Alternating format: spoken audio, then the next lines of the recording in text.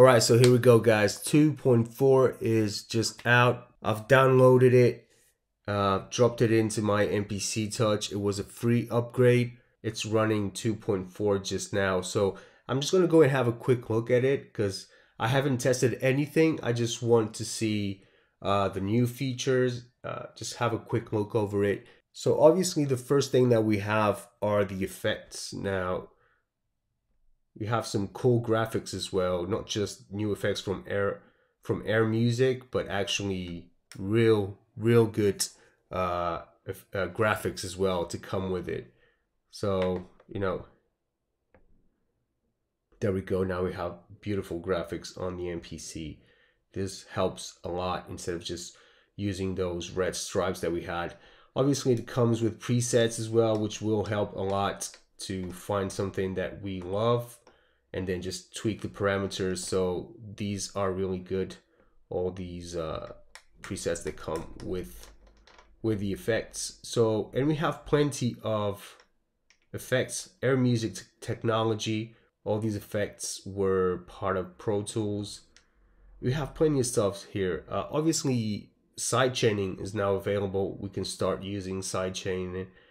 So we have delays, distortion, enhancers, ensembles, filters, flangers, fuzz, kill EQs, lo-fi air, maximizers, cool stuff for mastering. Possibly we'll have now way better tools to master our sounds. So it's getting better and better to have an MPC. You know, these guys are putting a lot of stuff out there. Reverbs, I'll try all these. I'll make a video trying all of these, or just a video with the ones I prefer the most. So that's it. It comes with 16 classic effects by Air Music and then 12 all new effects by Air Music. So we have 28 new effects on the MPC total. So, and these are the ones that we can now see right here. Stereo width, that's pretty cool. Let's have a look at that. So we have some width, delay as well. I'm going to go through all these later on. So we do have a sidechain, so that's one of the big things as well of the 2.4.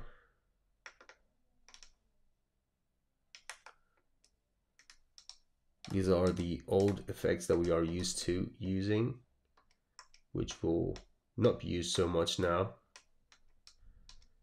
Let's see if I can find the sidechain. And so we have the mother ducker input. So that's the sidechain compressor. So that's the input. So you'll put this on the signal that you want to send to then duck the other audio at the other end. So this will be the input. Right, for the kick, we can choose a bus. So it goes up to 8 buses. And that's it. So this is for the input. This is for the audio signal that you want to send. That's then gonna compress, is gonna duck the other signal, which is gonna receive the other mother ducker. This one. And this one, then you have some options to, you know, to mold how you want your audio to be ducked in this case, right? So how it wants to be sidechained. So you have the ratio, knees. I'm going to get through all these parameters and see how it sounds. Obviously, then you can choose the bus that you want to receive.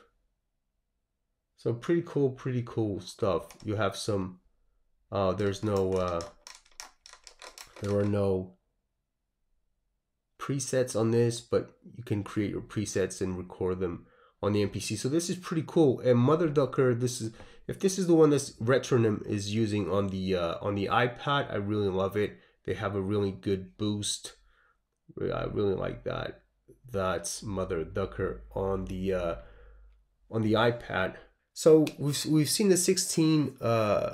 We've seen all the new effects. Then we have the sidechain. We saw that as well. Obviously, we get the graphics. Graphics will look amazing. improvement to the clip programs for simultaneous playback. Now, I'm not sure what that is. I haven't read specifically what these things are.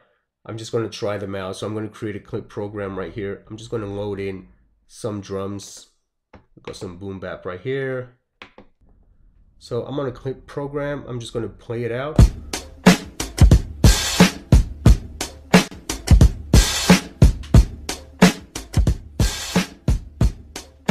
And I'll try changing a track to see if it stops. I'm thinking that that's maybe what it is, the simultaneous playback.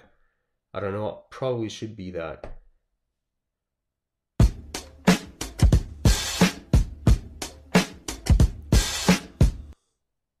No, it stops. So, oh wait.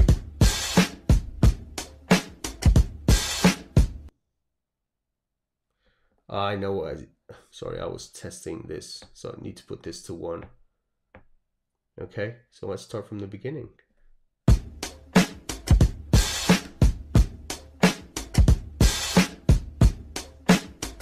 So yes, finally now we have this function.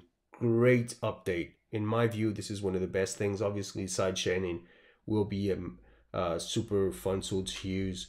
But having this feature now that you can trigger several clips at the same time and change in between tracks, this is a super enhancement for workflow, for live performance. This is a great thing. So I'll just try and go to a drum program here. Maybe I'll load up, see if I find something here. Okay, this might have a drum program here. Okay, so just choose it. Okay, I'm going to go to track number 2, which has the clip program. I'm going to play it, then I'm going to jump to track number 3, which has a drum program, and I'm going to play some sounds on the drum program and see if the clip program still continues on playing. So let's hear it.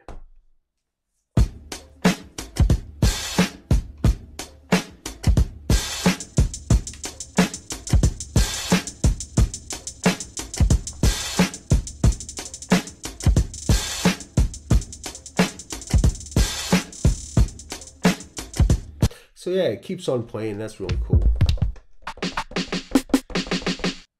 That's it. So you can now go to a different track, go to a plugin track, go to a key group, go to a CV track, whatever, and you'll have your clip program playing and playing. It won't stop. So that's amazing. Thank you, Akai, for that.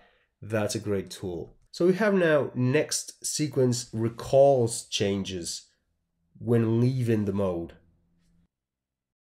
So it means that next sequence will remember that you want to jump to the next sequence when you just, you turn the data wheel, or you go to the next sequence and you choose the next sequence that you want to jump to, and you go to a different part of the MPC. The next sequence will remember that you want to jump to the next sequence. That was something that I did find myself sometimes wanting to do, and the MPC wouldn't allow you to do that. So I would have to actually wait for it to jump to the next sequence so I could go inside the drum program to maybe tweak some parameters.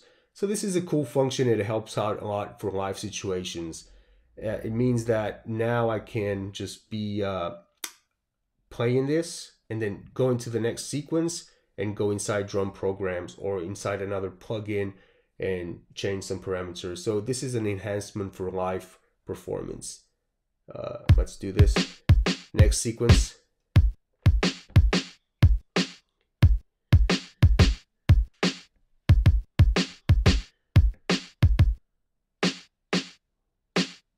Oh yeah, so yeah, it did go to the next sequence. So that's really useful. That's a good one as well. So see, these small things, to me, this is what makes the machine great. Sometimes you don't need to have like a massive update with a bunch of stuff like, you have sidechain, this and that. That sidechain is great, but what I mean, like small things like this that help you workflow, help you trigger different ideas, help you navigate easier, or, in this case, helps you to get a better live performance out of the machine. These small things, to me, it's what I'm after in updates. Small things like this is a great thing for me. The other thing with the clip programs where you can go to the next sequence, to another track, That's another thing that's great for me inside the MPC. So yeah, so hold shift and stop. Now resets playhead to the sequence start. This is very helpful. Now you might say that, why do you need that? You can just press the play start and it will jump to the beginning. That's true, but imagine that your start point is number 3. And now you want to listen to the beginning of the sequence. So if my start here is on number 3 and I press play start, it starts on number 3. And there's no way for me to now get back at the beginning of the sequence. You would have to go to 0, or you would have to use locate. But this is like, it's quicker to do it this way now. Imagine that now you're here, you can now just press shift stop, and now boom, you're back at the beginning, right? So that's pretty cool. Instead of going and having to come here, dial it back to the beginning.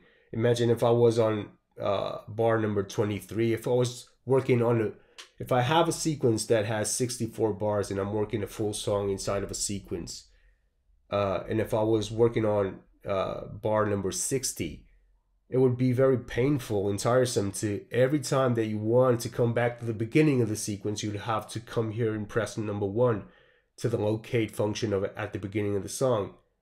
So it just cuts out a few steps and it's really helpful. Now you can just press shift stop and the playhead will go to the beginning of the sequence. So this is what I'm saying, like small things like this really help the workflow. So it makes me want to create a whole song inside of a sequence now because I have this function.